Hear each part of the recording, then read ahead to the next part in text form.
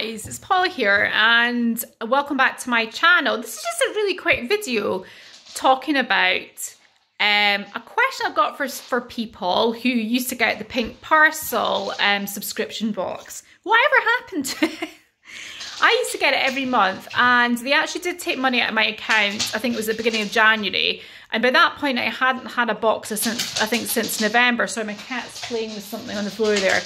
And I've still not had a box. Now, I think I got an email saying they were going to refund money. I don't think I got my money refunded, actually. Having said that, and you went on a website and it was a completely dead website. So did anybody actually know what happened there? It'd be interesting for some of you guys who are in the know to enlighten me on this. Are they coming back? Are we going to properly get our money back? What's actually happening?